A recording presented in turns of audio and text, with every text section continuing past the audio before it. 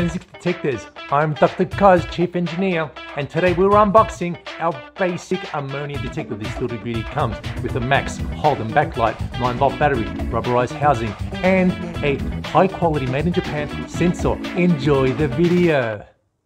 Let's go ahead and unbox our ammonia detector by Forensic Detectors. It comes in a very nice, strong, corrugated box. Just go ahead and lift up the package, and inside you will find two things: your detector in a carry pack right over there, and your instructions and calibration certificate as signed and produced here in Los Angeles, California. Okay, if you lose the manual, the instructions, it is on our website, or email us and we will send it back to you in PDF format. And also, of course, we have a calibration service. Just a quick plug if you do want to outsource your calibration procedures.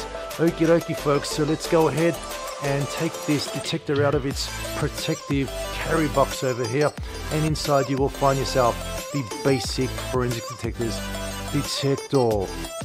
Okay guys, as you can see, very nice and large rubberized on-off button. Just go ahead, depress that, and as you can see, we have a very large display of ammonia. At the top here we have our backlight, we have our hold button and our max buttons. Very easy to use.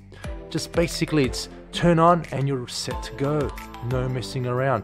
Okay folks, here we have a rubberized housing with anti-slip grip, and at the back here we have our buzzer hole, so we could hear the buzzer going off, and if an alarm has been triggered. We have a made in Japan electrochemical ammonia sensor, and of course our product serial number. Folks, also these detectors take a 9-volt battery, and there's a little secret here.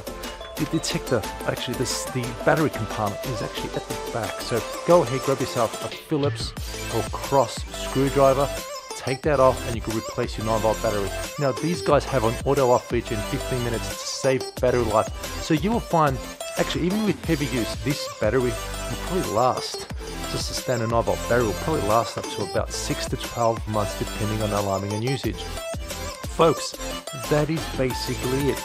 That was the unboxing, turn on and turn off of our basic ammonia detector. I hope you enjoyed it. Be well and have a great day.